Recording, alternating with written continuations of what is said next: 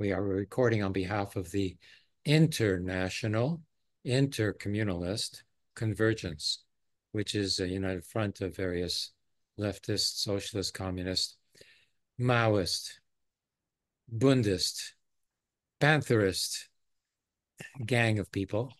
Hell yeah.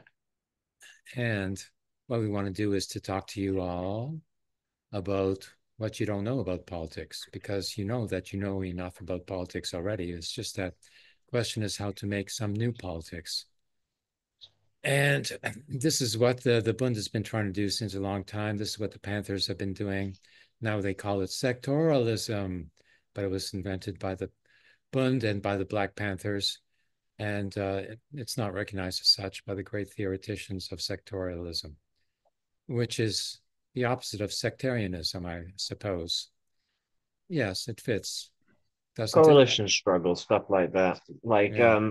it's sort of understanding that, like, I mean, think of social democrats. Like, we're going to talk advanced theory. The advanced theory take on social democrats. We talked about this last stream, actually, is that they're basically social fascists. Nevertheless, they still are on the left.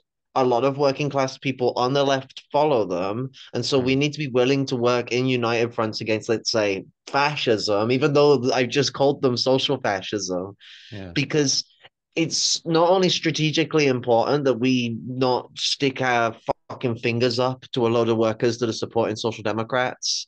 You know, we should expose the leadership of those social democrats, make them look like asshats, and then while we're in a united front, we can pull those workers to us. And when the social democrats eventually turn on us, Mm. we pull ourselves out the united front. And so basically we're putting it on them to be the more sectarian of the bunch, to try and push away, while we're trying to show not our love for the social democratic petty bourgeois, but our love for the proletariat that get caught up following them, but Mm. also the strategic nature of trying to fight against fascism, that there's no Mm. point shooting bullets and well, may as well be your own quarter at that point. It's a live or die situation, you know. So to fight against the barbaric existence of fascism, you are going to find yourself sometimes in what we would call a popular front, which is Mm. a united front specifically made around a single issue, essentially, like fascism. The Nuevo de Popular that's spawning in France is a fine example of this. America needs this right now, is what France has decided to do, which for whatever problems it's going to have, it's going to have problems. It's Mm. great that they have managed to form a united front that's saying, no, we don't want neoliberalism. We don't want fucking fascism. Mm. Piss off. And it's in the Mm. name of the Popular Front of the 1930s. Yes. And it's better even than the Popular Front. Tomorrow's the election in France as well, which is going to determine, what happens here. But the United Front that they have, they call it the New Popular Front. But it's not a popular front with a bourgeois party, a centrist party. They couldn't care less about Macron. They're not going to form a united front with Macron to oppose the fascists. No, they want the left to oppose fascism because that's the real thing. Macron, he set this up for the fascists to win. you know, really, he saw the Guy fascists were goes coming up, announces he European wants elections, and he figured, like this is better than having, Mélenchon becoming, president of France. Can't allow that to happen. So, like let the fascists come in to stop forestall the leftists. This is, I'm sure, is what Macron's strategy is all about. Why he called it a quick election. Hmm. But did the funny thing of then declaring that he wanted to enact conscription just after calling for an election. These guys aren't good at holding on to power. This is a real David Cameron moment right here. Hmm. Um, I'm gonna like step down from my position if the people vote to leave the EU. And it's like, fuck. Like, I wonder how many people voted to leave the EU just because they want David Cameron to fuck off. You know, like I wouldn't blame them. I mean, they'd be doing something good by wanting to leave the EU, but for obviously for not the right reasons. Hmm. Or is it the right reasons to want David Cameron to fucking find a ditch and fuck it till he doesn't exist? Anyway, he's gone. Okay, so now you're No, in. he's in the cabinet at the moment. Like, Oh the little no, shit's yeah. back. Oh, la, la, Yeah, la. he's the foreign minister, the Lord Uh, Cameron now. He's evolved. oh, really? And now we've got Lord Starmer as the fucking prime minister. Oh, is he a Um, lord too? Wow. yeah, yeah. And so Cameron's gonna be the shadow. Unless Sunak's gonna shuffle the shadow cabinet, Cameron will be shadow foreign minister now. Fucking hell. I'm getting used to this new election shit. Labour literally has a warmonger in at the moment, like a guy who like gets horny over nuclear warfare and has suggested striking like empty land in different countries as like a show of force Is this with Lammy? nukes. Is this Lammy, who's the foreign Um, minister now? Wes, like the Don't know he's about got that like guy. long hair. He's kind of young looking. Really? No, I don't know about that. But I think Lammy is the foreign minister now, a black guy. I um yeah, what's That well, should be Labour has to have interesting. one minority, and so that people know that they're Oh, not of racist course. Yeah. totally Yeah. after Yeah. they And a like woman, one kicked woman, one black guy. Yeah. Yeah. Yeah. Yeah. Yeah. well, they But, kicked an Arabic woman out because oh, she talked about the Islamophobia that she had faced inside the party. So oh, they yes. kicked her out the party when she had just won her election. Yes, we need to know more from you about the British election. The not so great Britain has had an election, and now supposedly the Social Democratic Party, the Marxist Party of the Second International, is now in charge of the whole country. And what are they going to do with it? What are they going to do with it? Target Nothing. trans people, push for war, like Oh, like World War, push for war. oh. Literally go on about how willing they are to use nuclear weapons. That's comfortable. Like I'm a skeptic of the possibility of mutually assured destruction, but it's still not nice hearing some of the shit these people are saying. But nevertheless, Hmm. um, austerity is going to increase. Privatization of the NHS is a part of their program. They've already said that the way they're going to cut down on waiting lists is by integrating the private, the private whatever the fuck. But I that's the can't think of the opposite of word. what they did in the first place. The Labour Party is responsible for the National Health Service, I mean, isn't they it? were also responsible for the privatizing of it. That they did what Thatcher couldn't, and that was target the NHS. That it backfired on Wow. Thatcher when she tried. But this is how could they do that? I mean, it's their own party's program. They're the ones who brought healthcare in. That's the reason. Why they exist, and they want to destroy it. What's it? Social democracy got really weird in 1987. I mean, it Okay, already has gotten weird multiple times. Social democracy, it's a plague. But yeah. um, this Labour lord called Anthony Giddens decided to make his own little offshoot of social democracy, which he called it the third way. I don't know if that already gives like the ooh, what's he gonna say here? And the gist of what he pushes for is essentially like a crossover of like fascist, social fascist, and neoliberal economics. And like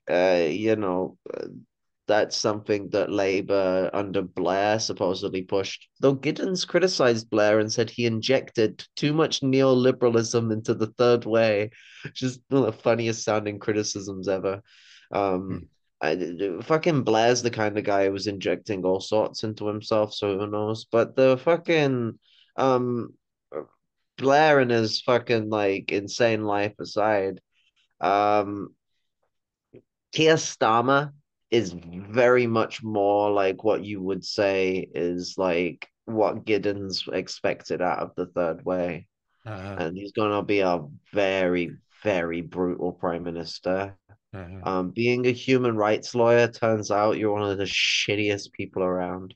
hmm. And I mean anyone here who knows how human rights works under imperialism and capitalism, you'll know why human rights lawyers are some of the shittiest people sometimes. Not always. There are definitely people that do good work out there. You know, we need human rights law and stuff, and that Well, also means we need the lawyers, but the ones that do the crown court stuff are something else.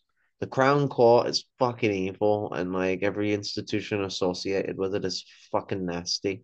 you're lucky if you find a good judge or a good fucking lawyer in that kind of business. Those people are out to prosecute you if you're on their fucking table, and especially if you're poor. You're a problem. You're bothering them. You're getting in the way of their day at that point. That's their mindset. Mhm. Wow.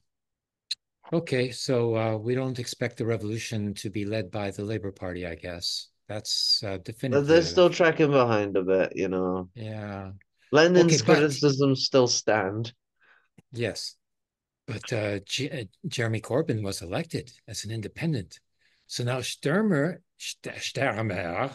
he cannot Starmer! Sturmer, he he cannot expel him from the House of Commons. One, like he did from the Labour Party. Two, he cannot shut him up, like because he doesn't run the House of Commons. It's the Speaker of the House, who lets him speak. Jeremy And ran as an independent as well. That's the cool thing. cool, yeah. He should have done that years ago. I mean, it's a bit opportunistic that he's done it now rather than ages ago, but I'm kind of glad to see that Palestine was the issue that made him go, nope, I will be expelled from the Labour Party. Palestine is where my solidarity is at. Yeah. Fuck you. And he's gone Mhm. about things that way, which, I mean, anyone who knows the history of Jezza knows that that's how he is when it comes to like stuff like this. He won't back down on those things. And it's why I was really disappointed when he wouldn't just turn around and explain that being anti-Israel is not anti-Semitic when that member of the Labour Party got under fire because of their anti-Semitism. Yeah, when that started to When happen, they and didn't he actually did, say anything anti-Semitic, if I remember rightly. I might be confusing two events. Maybe there was a really shitty event that I'm missing, but I remember it being about someone criticizing Israel. I hmm, might be wrong.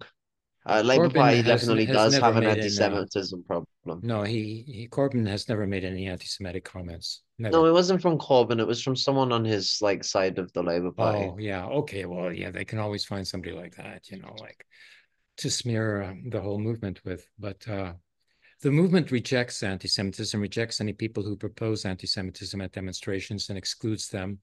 Generally speaking, this is the case. It is not a big problem, but amongst the population, it is a big problem. This popular sentiment, is expressed especially in the United States. There's libertarians who are going around saying, that the Zionists are representative of the entire Jewish people, and since Zionists lie, then all Jewish people lie, et cetera, et cetera. So they're using it as a justification. Zionism becomes, like a justification for anti-Semitism these days. It's it's pathetic, and yet they still but do they care? They don't care, they're generating anti-Semitism. No, not at all, because this fits into their whole schema. They want all the Jewish people in France, what, 300,000 or 100,000, whatever. They want them It's all about to leave France and 300,000. go to Israel, where nobody speaks French.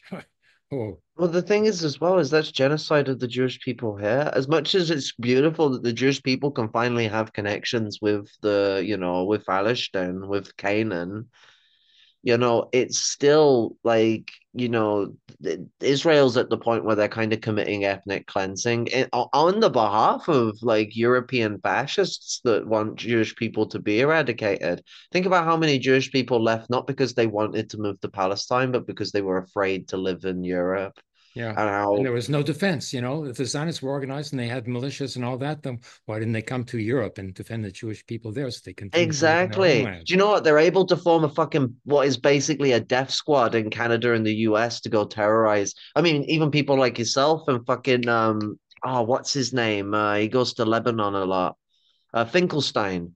Yeah, So they've got enough. They're able to get their fucking terrorists out there when they really fucking want to, but they weren't able to form a militia to fight against yeah. fascism and make Jewish people safe. And what is also their homeland? This is the thing. When you have dual heritage, you have more than one fucking homeland Hmm, and a right to those homelands. And there's hmm. this thing with Europeans where when someone is like embracing their colonized nationality, it's basically fuck off back to where you come from. Then it's like, what the Yo, no, that is not how we work with things. Because at the Hmm. end of the day, you're one generation in on a land.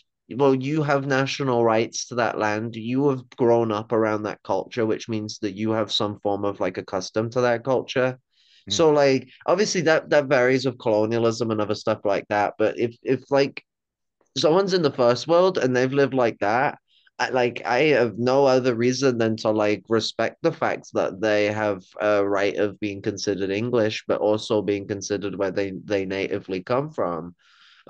This is not the same for when colonizers go move into colonized people's places because of specific reasons related to the dynamics. But this is sort of a thing when it comes to people coming over into the first world. And it is one of those things that comes into being colonized. As colonized people have a right to take the culture from the people that were oppressing them. Hmm. Is another thing as well. Yes, and you're a very good example, of having a dual identity, because you are Celtic and you're living in not so great Britain. So you you have a dual identity, like one is a citizenship, the other is a nationality. Citizenship Well, and I do also nationality, have English heritage too, so I have to. I'm mixed. Well, I'm mixed race basically, if you want to put it in that sort of mixed context. nationality. Yes, yes. Race was the old term used in 19th century Britain to refer to nations, because it fitted into the imperialist, colonial mentality, to think that the colonials, were not of the same race as Well, the the Brits. with the way they did it with us, they were very quick to sort of like drop us in the same category as black people from Africa. Um, I could like find um a picture where they were drawing. It's from British propaganda about Irish people, Oh, and it's like looks spit to spat as like US propaganda about black people, where they draw us like apes. ah, Um, I can't remember what ape it was that they did. It might have been chimpanzees, but they drew us as apes, stuff ah, like that. They both use the N-word for us from the get-go of the N-word being a thing in lexicon for denouncing someone as impure. It comes from Latin. Um, what's it? They also made another version of that word where they added oid on the end, which means to be like mm, or akin to, and that was mm. specifically made to target the Irish when colorism started to come in more because as you know, race didn't actually have that much to do with color until like God, maybe like the 18th or 17th century. Like people commented on color, but it wasn't really why you would be racially oppressed. It was because you were of a specific type of group or a collection of groups that have been designated one way and considered. Usually impurity was one of it, and it was spiritual impurity that was the original monicum around feudal racism. And then it got more and more into biological stuff as uh, science took its way forward and Yeah, and weird eugenics bourgeois people elaborated went on that in the insane. United States, which is the source of eugenics, which became one of the attributes of Nazism as well. I Damn. guess, German Nazism was a combination of Hegel, American eugenics, and Italian fascism. There's a lot of British eugenics in there as well. Ah, Um, okay, it's that's where definitely it got the goes. more violent eugenics of America, but it also has like the scientific eugenics of like social Darwinism and stuff, where it is Yeah, like yeah, yeah, yeah, yeah, yeah. because I mean that was what America was basing itself off. So like with the core elements of social Darwinism in place, you do tend to see some of that British, what would be the way of looking at it, singular supremacy mindset. The US was just coming out of this around the time of the Nazis, actually. So before the 1950s, the US would only recognize itself as an Anglo-Saxon country. Hmm. It was a white country because it was an Anglo-Saxon country. The French and the white Spanish, maybe they could play, but Germans, Italians, Irish, and all them lot, you could fuck off if you think they're white until like 1920s, 30s, maybe. And then even then, like Italians, no, Irish, depends on where you are, not really. And eventually over time it changed. But for the British, they've never really like ever had to shake that mindset. They just stopped talking about it the way they used to. They're not representing it as virulently, so people don't feel that it's hmm, meeting the country's actual supremacy. Blah blah blah. White supremacist bullshit.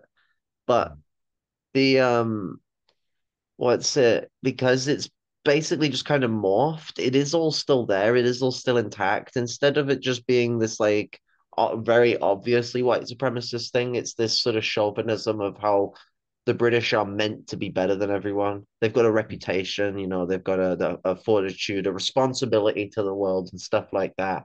And so instead, they've kind of like transformed it into something else where they're the hero of everyone's story. And so it's still trying to keep that sort of Anglo-Saxon on top mindset, but it's trying to sort of cloud it in this smiley face reasonableism. This is a big factor in the American civil society because, like America defines itself or did define itself as an Anglo-Saxon country. Okay. Then it became, a Christian Anglo-Saxon country, nation state type The deal. WASP nation. WASP. Yeah. Okay. So, but underneath that, you have 20%, 27% of the American population is, Anglo-Saxon, like from England. Okay, fine. But 26% are German immigrants, from the lower class, German working class, who came to look for some land and for some freedom. And they took it away from the indigenous population, of course, but that's what they came for. Then, the commanding heights of the American economy were maintained by the Anglo-Saxon elite bourgeoisie. Okay. So you have all the uh, uh, warmongers, the war producers, war factories being controlled by what sounds like Anglo-Saxon companies to me. And but the German bourgeoisie, i.e., Trump and others, were Yes. developing, were getting rich, and they resented the Anglo-Saxon control of the country, and they began to think, well, like this country should belong to them because, after all, they are, as American as anybody else, and therefore, like, why can't they sort of, be the president of the United States, instead of, some Anglo, even though Biden is Irish, but he's, the type of Irish who's assimilated to being Anglo. West Brit, West Brit. Yeah. Trump. So you know as well as I do, Trump is a lot more politically educated than he lets on. Are you Oh, yeah. implying? Yeah. Are His you wife said that he was implying reading that? Hitler every night, his midnight reading.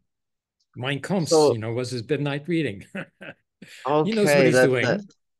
yeah, no, because I picked up on this early on. Like I noticed that Trump is just commenting on things that I didn't expect him to know.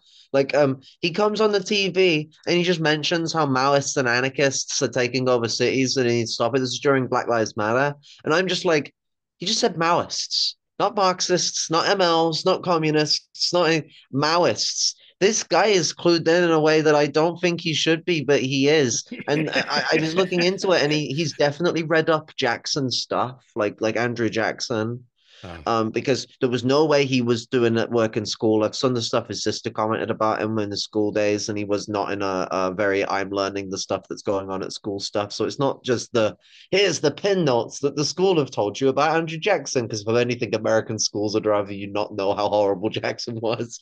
But so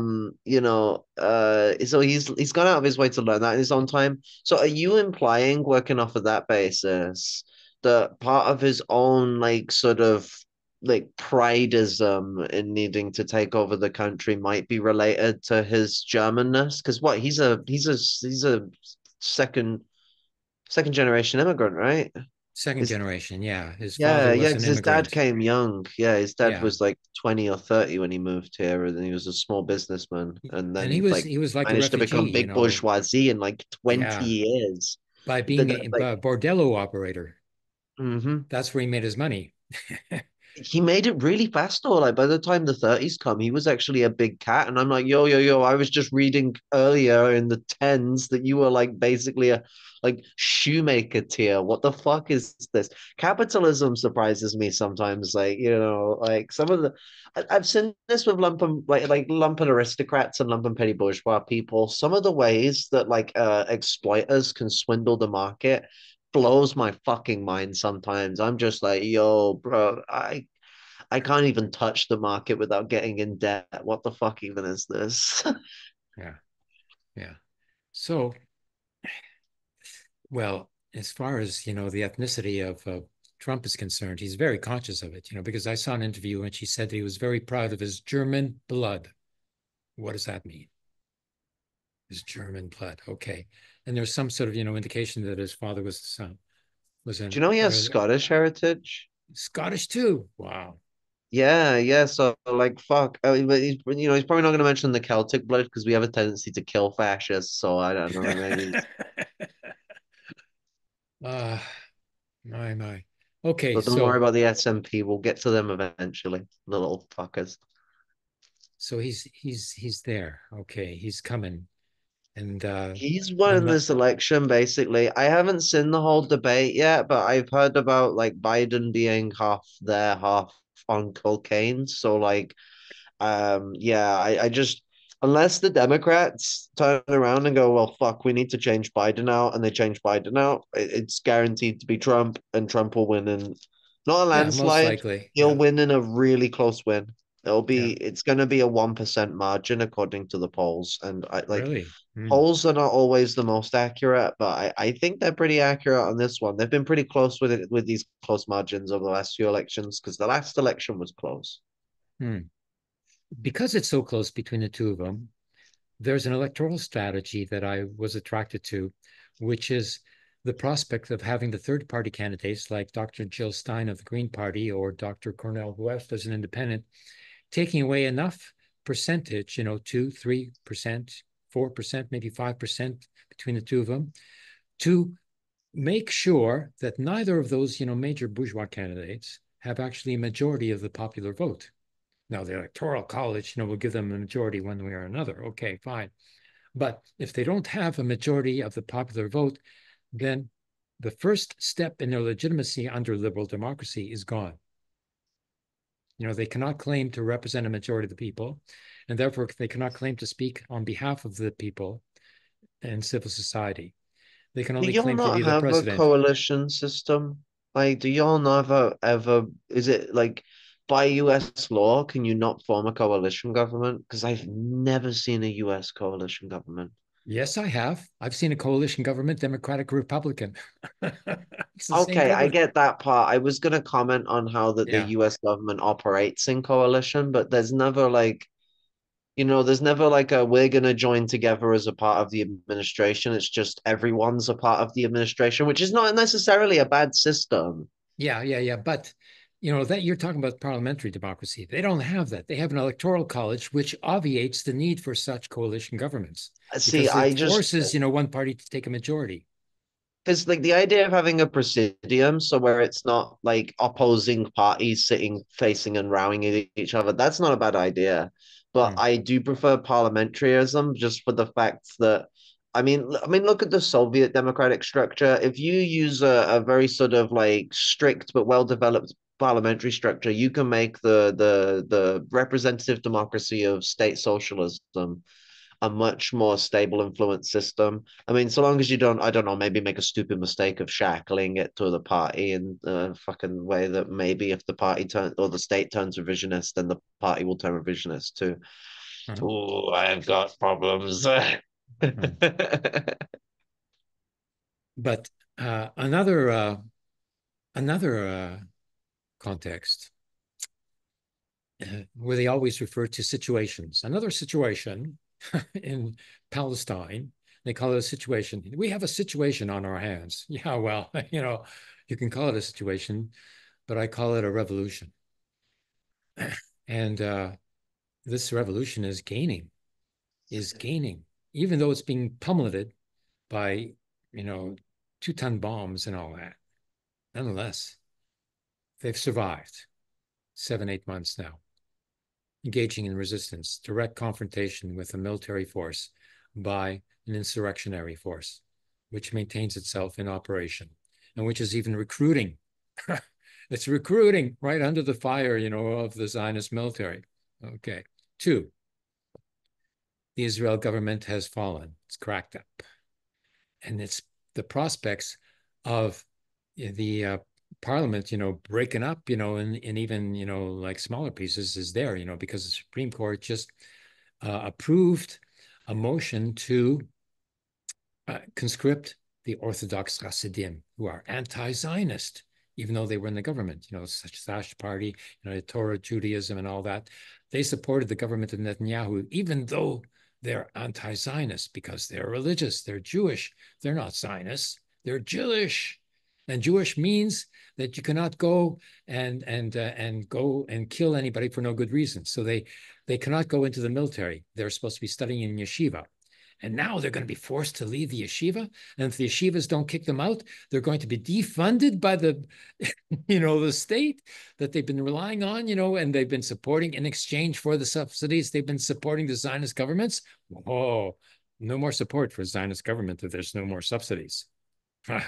And if they try to touch the girls, oh, first the boys, Hasidim, and if they want to touch the girls and put them into military, oh, oh, no way, no way, no way, no way. These are supposed to be the mothers of big families. No way can they go into the military to start killing Palestinians and children. No, this will not be tolerated. And how much of the population are the Hasidim? Well, they started off, as 400 families. Now they're like 20% of the population. Plus, in the Israeli Jewish population, there's a revolutionary potential because 50% of them are Arabs, Jewish Arabs from Jewish Arab countries, even though they don't speak Arabic anymore because they weren't allowed to, and Arabic wasn't being taught in the schools. Nonetheless, like how long are they going to tolerate being treated as a second layer, second caste, undercast of the population run by and controlled by the Ashkenazi population, in I spite mean, of a the lot of figureheads they them, put forward? a lot of them live in the same segregated Hmm, areas as Palestinians do. I know there are some that don't live in those areas, but they live in ghettos that are outside of those areas, so it's still run down, but they're not caged off. But some of hmm, them live in the caged off zones. Just to sort of explain with Israel, you kind of have people that are free, like the white Israelis, they get to exist wherever the fuck they want. I mean, if they want hmm, to terrorize you, if they want to break into the caged areas, they can do that if they want to. They can do whatever the fuck they want. No one's gonna really stop them. uh, If the military man comes to stop them, he's gonna beat the shit out of you for having you interrupt his day, where he's having to get him and intervene with his stuff. But usually they'll just stand and laugh. The second tier are going to be people that are brown but may have Jewish heritage. They might be able to travel about and be free, but they are restricted to redlining zones, basically, where they're put into rundown housing with poor hmm, electrics, poor infrastructure, poor stuff like that. And then you get tier three, which is the caged off zones, the segregated peoples that are like unable. What is it like? I think it's like past 9 or something. They're not allowed out the area, and it's not until like early hours in the morning they'll let you out again. Either you're caged off, hmm, and what's it? The army will regularly just sort of like poke its nose in to terrorize the people in their raid houses and arrest people just to spook them. hmm. There's an additional aspect to the social stratification that you're talking about, that we're talking about, and that is in the colonies in the West Bank, who Yes. are subsidized to go there and live there and to make, Judea again. It's the white Ashkenazi population. I don't see, like so many, I haven't seen even one Jewish Arab amongst the settlers there. Well, that's the thing. You don't tend to see them there. You will see the Jewish Arabs that have always been there. Most of the Jewish Arabs you'll find in like the West Bank are going to be Palestinian Jewish Arabs. Oh yeah, well, But the settlements are purely yeah, white, and yeah. they're built like do you know what they remind me of? They remind me of the old Spanish colonial settlements that they would build when they were settler colonizing places. The what is it? It's like they're like favelas. Hmm,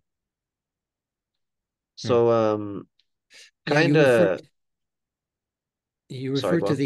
to the Jewish Palestinians who are different from the Jewish Arabs because the Jewish Arabs are Zionists, but the Jewish Samaritans, the Jewish Palestinians who live in Nablus on the mountain, in Mount Gerizim, and who operate a liquor store there, actually. That's how they make money, and that's how the Palestinians get their liquor, not just beer, but liquor. Okay. And they have a good variety too.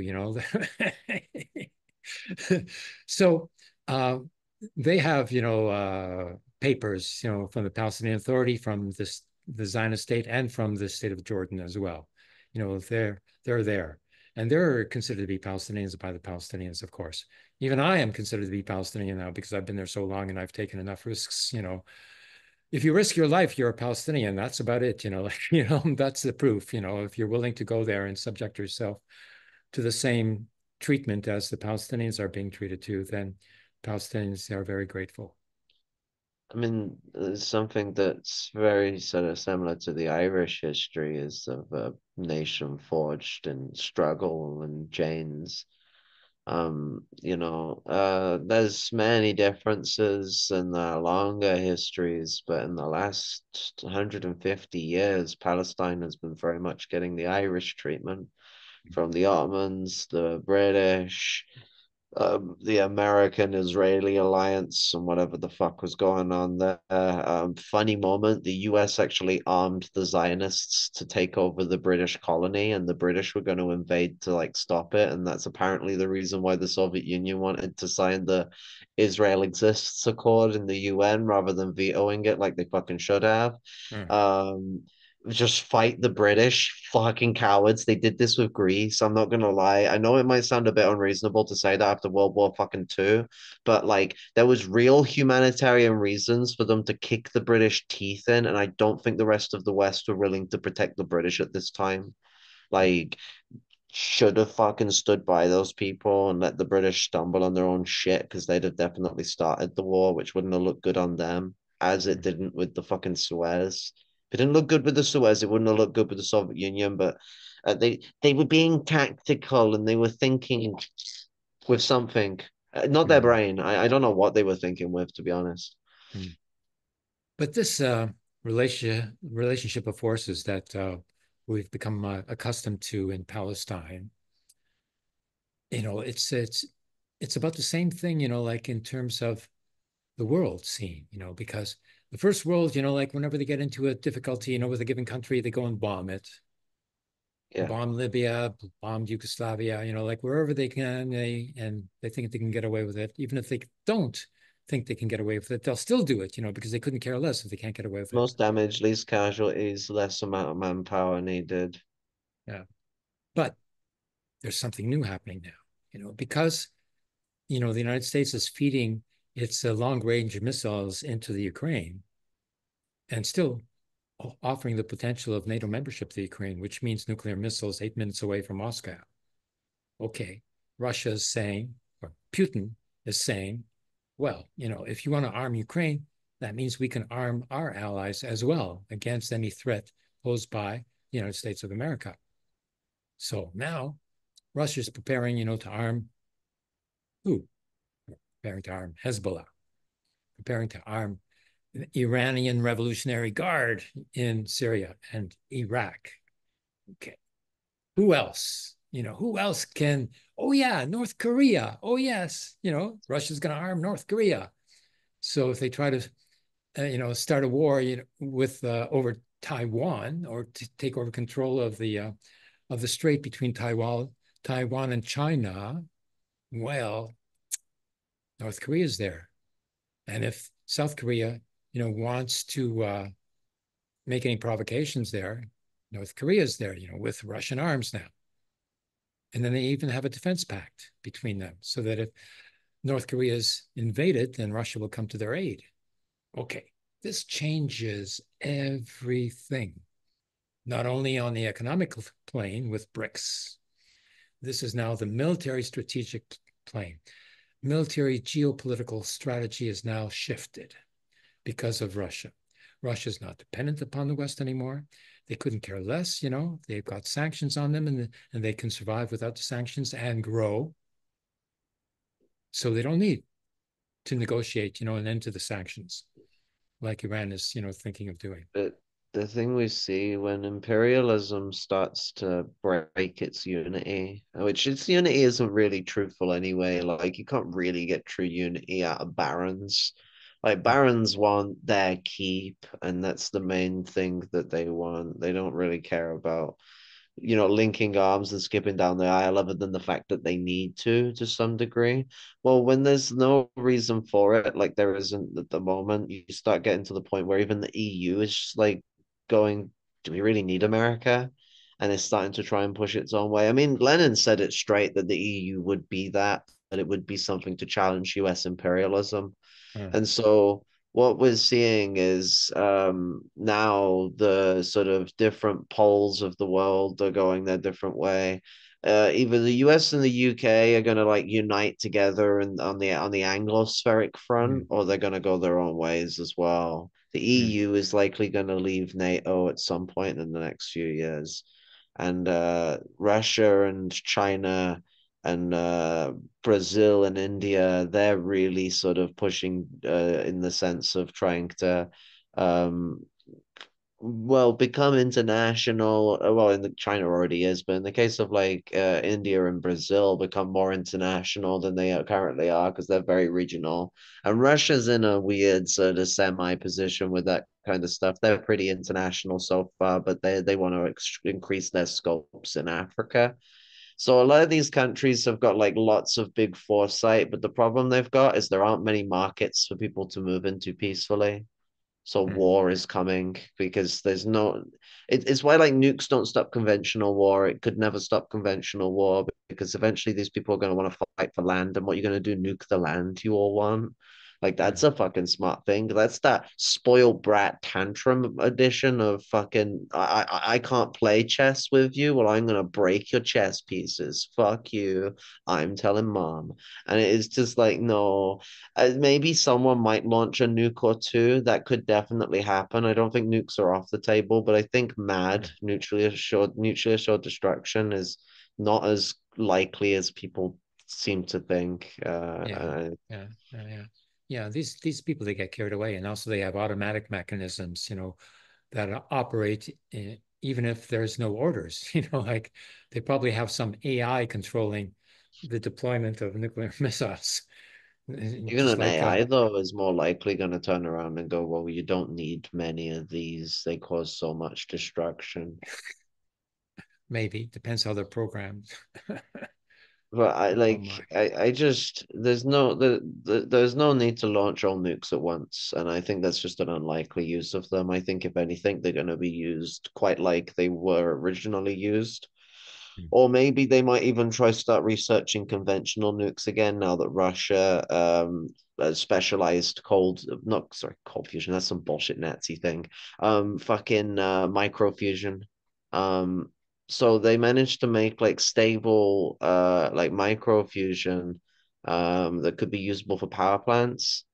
And as you know, anything that's technology that can be used for nuclear power plants is technology that can be used for nuclear weapons. And so mm. I could see this microfusion device being integral to the creation of actually conventional nukes. That term makes me shiver.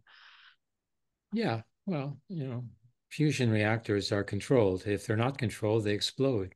That's all there is to it. Yeah. But that technology is not as easy as it has been played out to be. Well, actually, what the idea is that if you can get something that can make fusion at such a small scale where it doesn't need as much heat and it's able to have stable fusion, you could use that to create a larger fusion of a bigger object by generating that hotter than the sun heat and then using that to trigger the other object and Yeah. then basically getting like a couple of kilotons worth of like nuclear fissile material going off. And then you've got a big dirty bomb to dump on the battlefield that will like fuck up everyone around it. Well, yeah, you'd have to sort of add on, some sort of, milieu that, You can use an impact method. There's an you impact need, system for bombing. if you, it would have to sort of impact, the heat would have to be impacted on this on hydrogen to fuse it into helium in order to get the release of energy that would be the result of fusion. Yeah. So it could be Um, done. Yeah, I'm sure they're trying to do it, where but it's fusion is hydrogen. very difficult, to achieve, in any level. And the micro level of, I don't think that's, Well, Russia already has. They figured out how to do microfusion. but then they haven't done a fusion reactor. They don't have a fusion reactor. There's one in China. There's another in Europe that they're trying to sort of operate, but they haven't So gotten. China has one. Russia, so they only did the experiments with this. They haven't actually built a fully functioning reactor out of it, but they Mhm. tested fusion. What's it? But nevertheless, still, fusion on a small scale is actually not surprisingly impossible. It's just trying to get enough energy density to go off on it is really, really difficult. So Mm. we're nowhere near it yet, but we're at a point where it's something I would be concerned about. Yeah, yeah. What you think can't happen does happen. Two nuclear bombs have been released over civilian populations without an apology. Biden refused to apologize when he went to visit Hiroshima. They consider it to have been justified. And if they consider it to have been justified at that time, then what other time do they consider it to have been justified? It's I not mean, what does justified by that make anybody the else but the visit? United States. And the United States decides for itself what's justified. What kind of visit does it make it if he's not willing to apologize? What, like a holiday to go celebrate a genocide? Is that what it is? Oh, it's a commemoration, anniversary of the bombing, of Hiroshima. Commemoration. Yes. Yeah, no, let's celebrate nuclear holocaust. Yeah. Fuck. Something that wasn't even dropped to defeat Japan, it was dropped to scare the Soviet Union and the Chinese Yeah. communists. Yeah. Yeah. Mm. And to It assert the world supremacy, it assertion of was dominance. literally like a flex. It was like fucking dropping your gear on the table. It was a card show. Mm. And they got giddy. They were already looking Mm. forward to signing off the end of the war when they found out that they had these bombs left, and the president, it was the one after I what's it fucking it was Roosevelt, the one after Truman. Roosevelt, Truman, Yeah, that's it. Truman. Yeah. As soon as Truman found out, this was during the latter part of Potsdam, so this was about Mm. the time the war was going to end, Mm. and he was willing to sign off for Japan to surrender. Mm. He got a letter, or no, it was a telegram. I apologize. It was a telegram saying um, that the bomb works and it had been tested off. This would be the Trinity test. And he instantly just turned around and said, drop them on Japan, Yeah. drop both of them. Mm. Mm. And it was an experiment as well. It was to see which method was the best method for setting off nuclear bombs because Yeah. they were literally the second and third detonations that ever happened. Yeah. And Japan didn't know it, but they didn't have any more nuclear bombs at the time. So they No, that could have was the only ignored two it. they had. Yeah.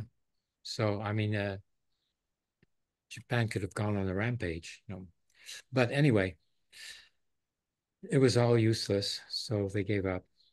Okay. But The Nazis were trying to make a nuclear bomb. that's why Oppenheimer was working on the American bomb. Oppenheimer is Jewish. And when the bomb, like he was developing the bomb, in case, Germany, Nazi Germany, developed a nuclear bomb and he wanted to be able to develop it before Nazi Germany did. And that's why he was working on it. The But then after, Nazis fucking screwed up so bad. yeah, I mean, But like, they didn't get into it, at first, because Hitler decided that Einsteinian physics was Jewish physics and was not welcome in Germany. So they were late in getting started. But then Niels Bohr was working on it, because he didn't want his country to lose and be destroyed, by an American nuclear bomb, which probably he was right. Like the United States would have dropped a bomb, like I on mean, Berlin for Dresden sure. happened instead, which was pretty equivalent. Yeah. Um, but um, the Germans were doing it all wrong. They actually were just like hanging like cubes of like uranium on like strings inside this what was supposed to be a reaction chamber that would trigger them. It would never work. Their design was like stupidly overly complex, and it would never get to the enough or high enough temperature to set off a fissile reaction. And the Yeah. uranium wasn't actually like the Concentrated weapons enough. grade. Yeah. Um, It's supposed to be 93% uranium 235. They didn't yeah, even have uranium 235. They only had uranium 238. yeah, because they didn't bother processing it because all uranium 238 has some uranium 235 in it, but it's Yeah. usually about like 0.1% to Yeah. 3%. Yeah. And for an enrichment process, you can get that uranium 235 out of the uranium 238, Yeah. or you can like fucking what's it? There's a few other ways of doing it. Plutonium's a good way to Yeah. get past the uranium problem, Yeah. but um, I will say with the Nazis, one of the reasons why their shit was so cracked up, I nearly accidentally said cold fusion instead of small scale fusion. Mm, Cold fusion is well, it's something that that same Nazi who was leading the Boers when he escaped to, was it Brazil or Argentina? It might have been Argentina. He went on to produce a scientific paper talking about how he had discovered cold fusion. And mm, when everyone else asked him to reproduce it, he was like, "Oh, you know, it happened in the lab." It's the oldest fucking bullshit in the fucking scientific community. Oh, I got it in lab conditions. And it's like, you're in another set of lab conditions. You're telling me that this lab is so different from yours, you couldn't repeat it again? Like, motherfucker, I will come to your lab. We can just do it that way. Like, it was such an obvious swindle. And I don't know how many people fell for it, but I'm sure a lot of people just sort mm, of looked at it, noticed mm, it's this dickhead, remembers mm. it's the guy who can't even build a fucking nuclear bomb and just ignores him. Yeah. That's the hope Yeah. Yeah. Poor that Oppenheimer. people took him He called seriously. himself the angel of death or something. Yeah. He Oppenheimer's an regretted interesting it. character. I got a lot of respect for Oppenheimer, even if he did build a nuclear bomb. Yeah. I still have to see his film, but in any case, what he said, after the first bomb went off at Trinity, he turns to his brother and he says, "Well, it works." That was it, like, That's the most autistic shit ever. Just like, well, you know, it works. yeah, yeah, yeah, yeah, yeah, yeah. These scientists, they can get carried away with themselves. Yeah. You know, fuck. I would be a bit mesmerized though, because I've seen videos of nuclear bombs going off, and Mm, shit, for how devastating they are beautiful. Like mm, it's like fuck fireworks. I want to see that. Like that's better than fireworks. I think fireworks are kind of gimmicky, but like mm, watch the Castle Bravo like nuke going off. mm. It's a fusion bomb, 15 megatons. Oh, And the video for it has the sound of a B-52 bomber in it, the Flying Fortress. uh, And so you can just hear the drone of the engine as you mm, like going whoom, and it sounds like the noise is coming from the nuke. It's not, it's the engine, and it's just the whole sky has gone red. There's just massive mushroom cloud, and it's terrifying, but it is so beautiful at the same yeah, time. It is that's the sun that you're seeing, yeah, yeah. Well, basically. is so much energy is just being generated, in either type of bomb. What impresses me is that when it explodes, like an ordinary explosion, when you see an explosion go off in Gaza, it goes boom, then there's smoke that comes out, and then it pummels upward, because it can't go down. But when a nuclear explosion goes off, the explosion doesn't end. It keeps on going. It keeps on growing and going and going, like 30 It seconds, can of re-trigger explosion. itself, so because of the way it because seismic waves collapse back in on themselves, Oh, and nukes are so powerful they can basically like collapse in and out and have several seismic waves come out of the center of them because of the reflection rate. wow. Wow. That, do you know the British once thought that they were gonna like that it would be a great idea to use nuclear bombs to excavate a bunch of land in Yorkshire? Oh, Unfortunately, they that's didn't do it. they'll probably be called in to do it, to make the Ben Gurion Canal, right through Gaza to the Mediterranean to the Red Sea. That's where they want to use 25 nuclear bombs. They've already announced it. And they've calculated it, 25, one after the other, poop, poop, poop, poop. And then, the water will flow through, and then that's it, then, like, good business deal, like Like not expensive, business. not expensive, like, Just gonna buy yourself 25 nukes. See, I always thought the Israeli government position was that they didn't have any nukes. It's a bit interesting that they're able to commission nukes all of a sudden for a no construction problem, no plan. problem, no problem. Once they are exploded, then they won't have any more nukes, right? By definition. So, they keep their word. You're like literally after they blow them up, they go over, they Yeah. go, international community, you have been asking us to Yes, now show we our can tell nuclear you the answer to weapons. your question is we don't have any more nukes.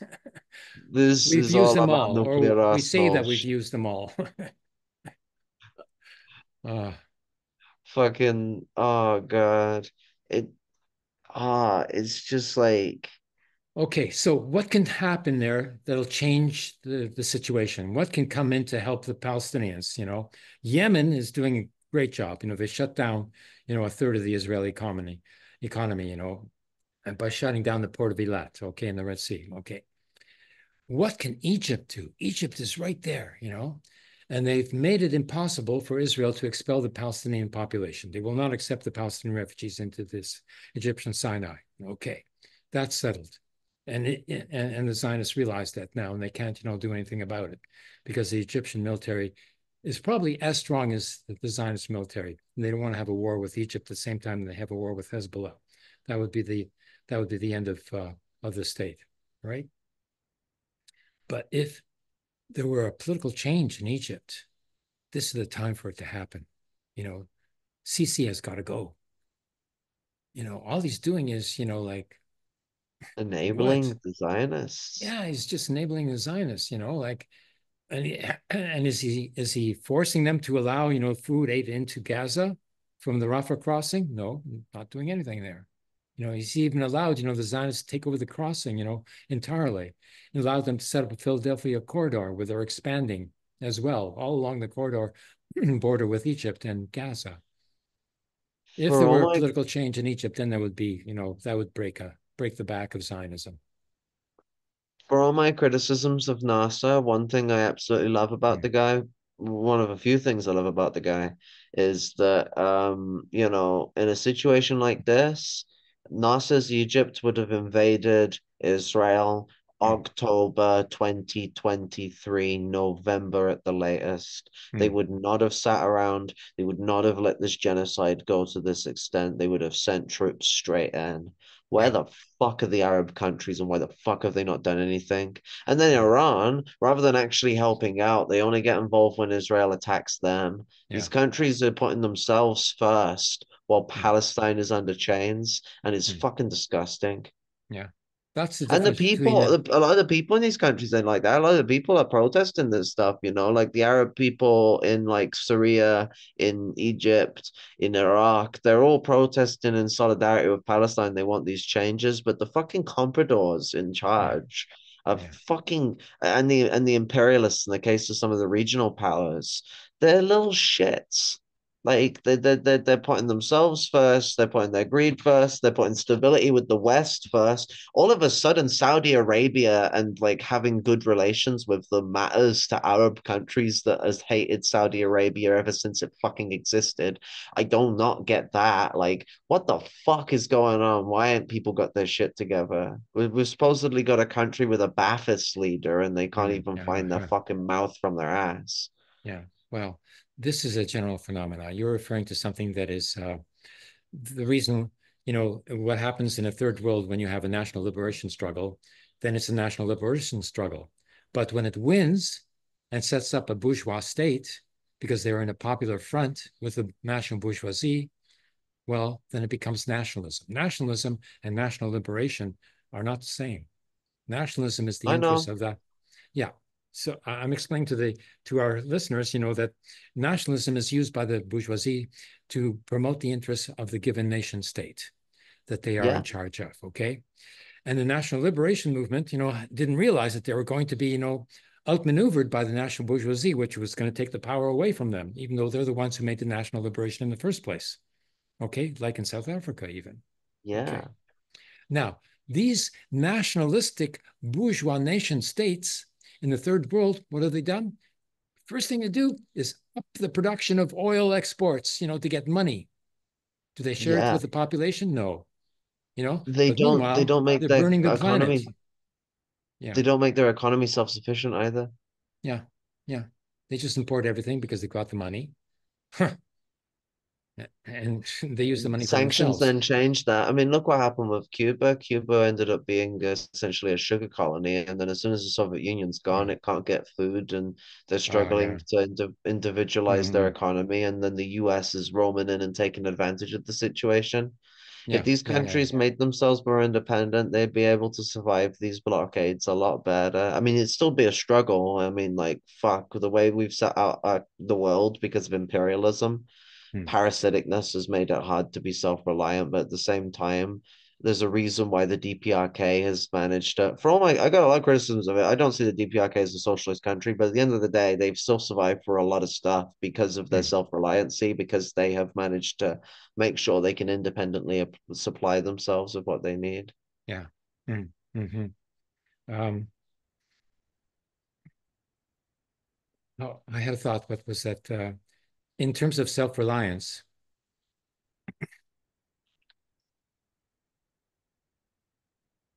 um, I don't see any third world country that's been able to do it yet. I mean, they've been able to sort of emancipate themselves politically. Economically, they've subjugated themselves, to their favorite uh, contractor, for the sale of oil.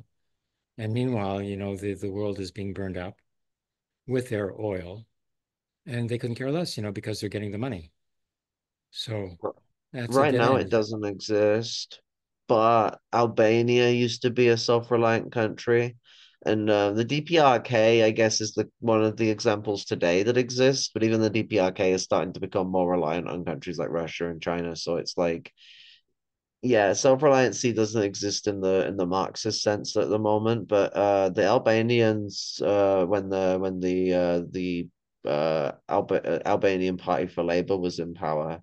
Hmm. Um, they had a self-reliancy program that was actually really rigorous and robust, Oh, because they've been shunned by the Soviet Union when they were on the side of the Chinese and the Sino-Soviet split as part of the anti-revisionist bloc. well, yes, that's what I wanted to tell you. When I was in Cuba in 2010, our guide was telling us what happened to Cuba when the funding was cut off from Russia, when Russia collapsed. Well, when the Soviet Union collapsed, okay? And she said that all of a sudden, like her father didn't have any job anymore. Okay. So what did he do?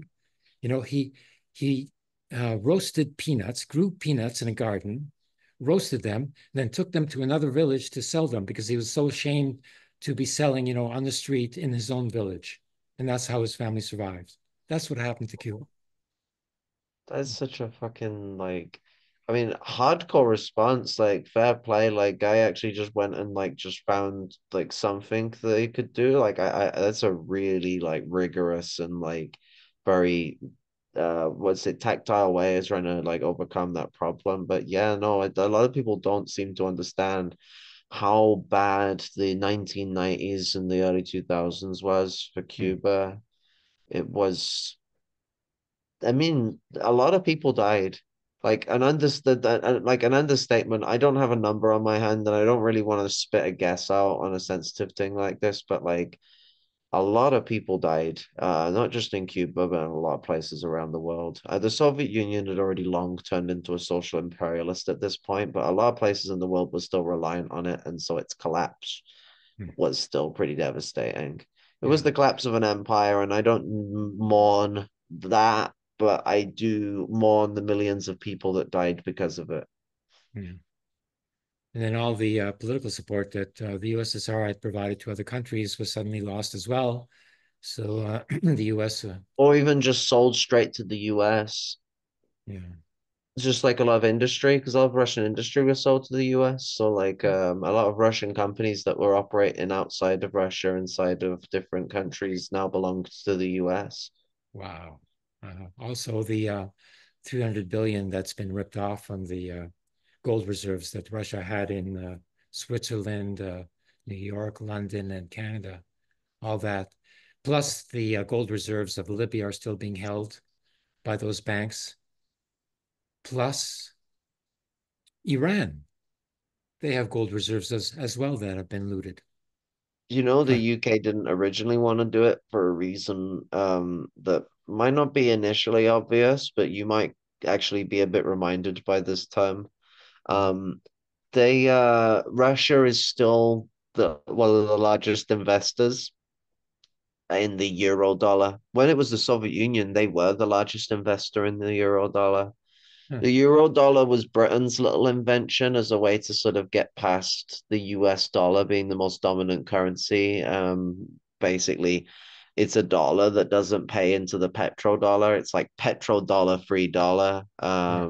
So you can use it without the US gaining like mass profits. Because I think people don't understand what the petrodollar actually means is that the dollar is like not only just tied to the value of petrol, but the way that you use the dollar on the market is tied to petrol. So, like, if you could use an alternate dollar that's not tied to petrol, it doesn't affect the value system that they've got going on there, therefore, not promoting the power of the US dollar, Mhm. undermining it actually. Yes, and undermining its viability as well. Uh, and But you that's what's know, the going to be British, the happening. Americans' best ally. Yeah, yeah, yeah. They hate each other, actually. They love each other too at the same time, though. It's so Yes. abusive. They need to see a Yeah. counselor. Okay, I'll refer them to you. Fuck, I'll just like I'll send them up for like an asylum or something because they need like a like 4 rounds of the nasty pills a day and something like that, like fucking psychopaths. Well, first of all, try smoking them up. Maybe that'll help. Do you know what? Sometimes I feel that way. I'm like, yo, a lot of these people should just smoke weed. But then I remember Bill Clinton exists and he does smoke weed and it didn't work on that motherfucker. He's just Oh, worse yeah. for some reason. Yeah, it's not a good example. Yeah, yeah, yeah. Kennedy also smoked weed, so we already have two really bad examples there. Do you know what? Hmm. That's a thing to talk about at some point. It's not the topic of this discussion, but how shitty the Kennedys actually were, because everyone seems to Hmm. celebrate them like they're these like big liberal politicians, and I'm like, Yeah, no, I've heard like that. fuck.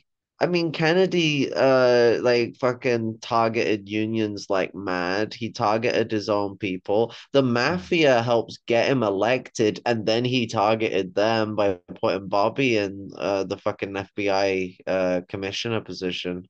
Uh, yeah, and he allowed the invasion of Cuba.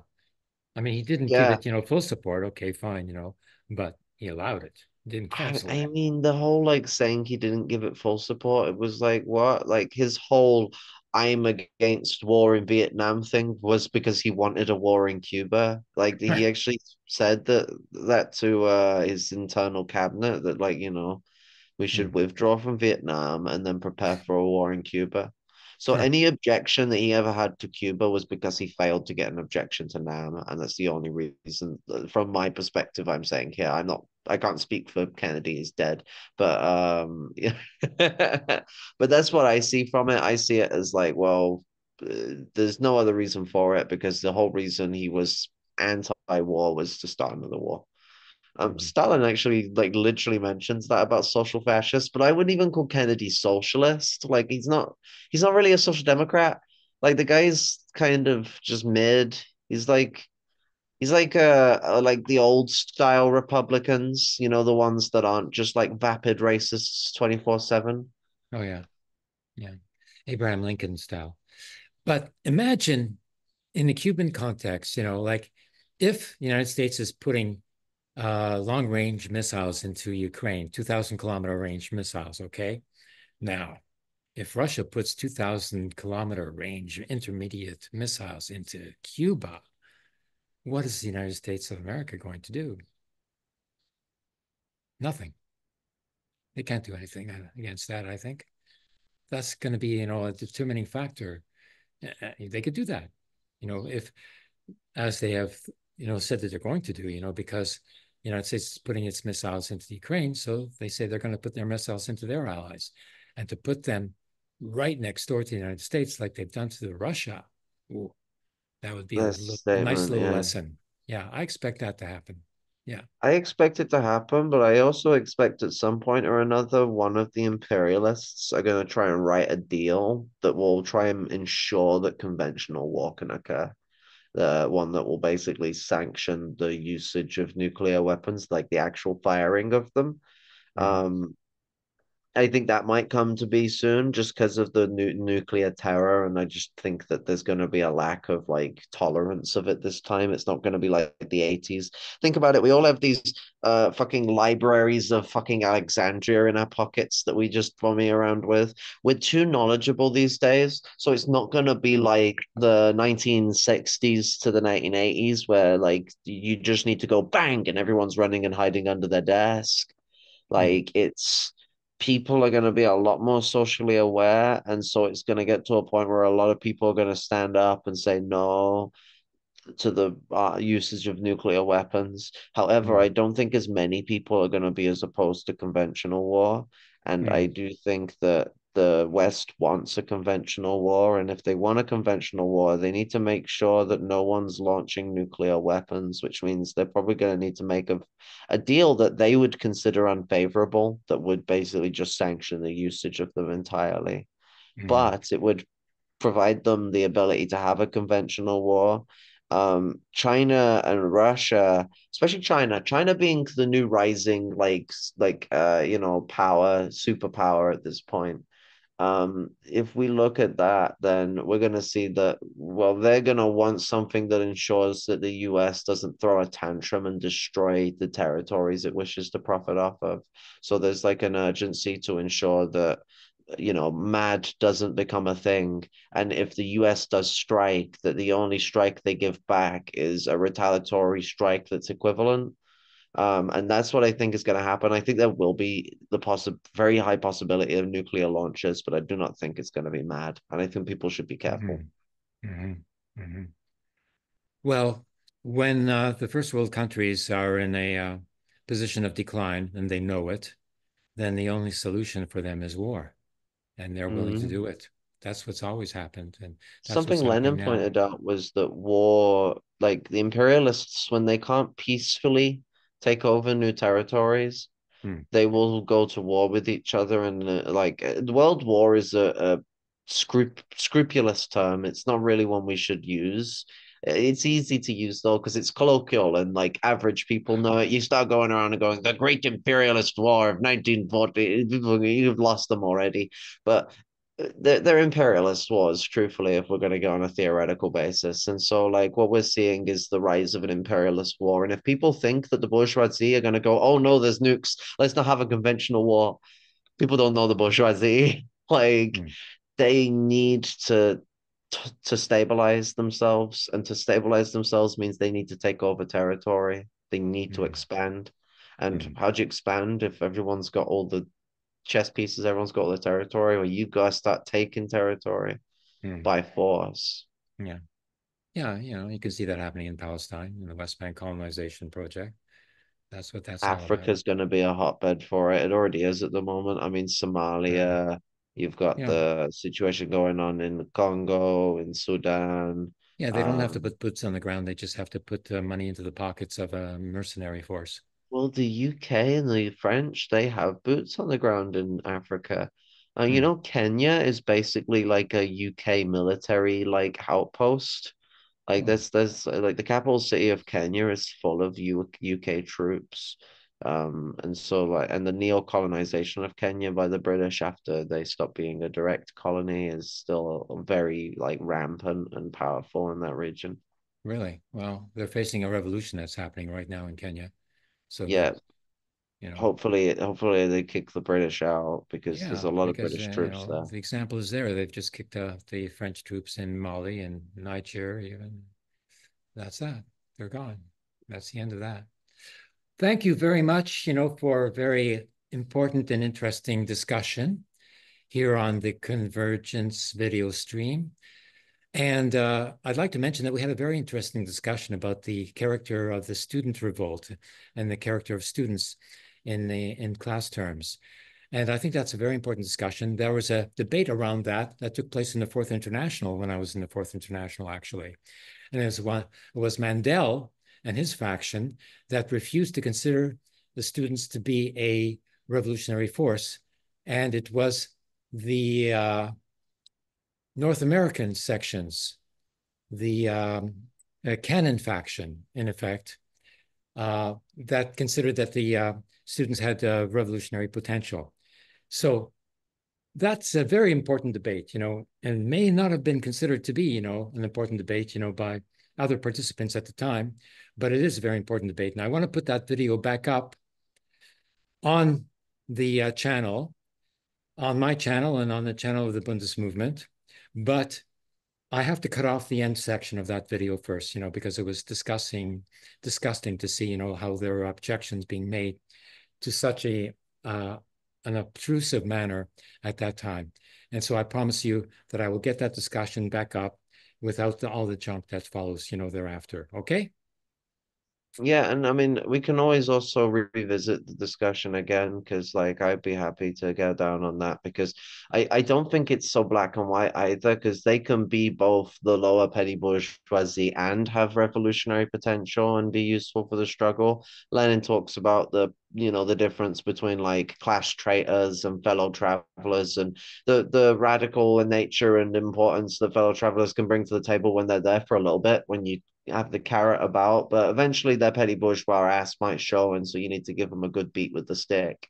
Um, So yeah, all that stuff, like we should get back into, because we have to determine, like who are our potential allies, because we don't want to get sucked into some popular front, with a class compromising, concessions being made. I appreciate that.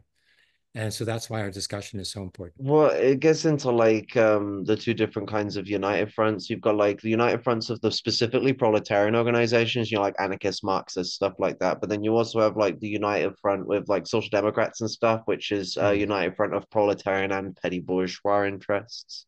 Mm. In effect, yeah, yeah, yeah, yeah. Okay, so looking forward to the election in France tomorrow.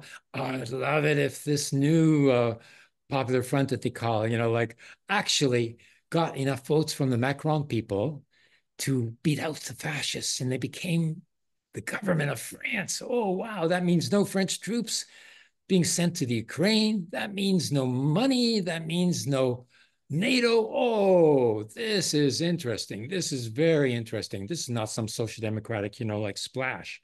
This is a tidal wave coming forth in France. And I'm looking forward to that, and everybody's looking forward, to the fascists winning the election, but no, no, no, no. I'm holding out, for the Popular Front there. I Let's just see like what hear a lot of happens. Americans talk about it, and they only seem to mention the far right taking Oh, over. And I'm like, yeah. yo, yeah. And then the new Popular Front starts like a few months ago, and it's already like the second most popular in the polls, like of as of 3 weeks ago. So Yeah. who knows where they are now? Yeah, they were at 28% against 35%, for the fascists. So I think that can change, in our favor, before tomorrow. This is the thing is that the Americans, they will rather than trying to form these like united fronts, they'll just sit there bitching about these groups and not just getting the shit done. Like it's the same with the UK. Like rather than us having something like this set up, we're too busy bitching at each other, and it's just not useful. Yeah, yeah. Good. Okay, we're set to go, and I'll see you next week. And hopefully there'll be some other people who have something to say. They'll come in from the Convergence as well. Because I would love, like Marco, in Italy, he's a new member of the Convergence, and he Oh, has operated a pro-Palestinian website, since ages, and has given me the opportunity to be translated into Italian there as well. I hope he jumps in, becomes more active in Convergence, and Steve, is there as well, like he should get connected in here too. So then that would make our discussions 2 times and 3 times even more dynamic. Okay, this is it for today here, the 6th of July in the year of 2024. And we have the prospects before us that never existed before until this last couple of years. We're experiencing something that is a tidal wave of protest, and it is Palestine that is generating it. So we can look forward to what we've been talking about, because what we've been talking about is happening. Very good. Bye for now. love and solidarity.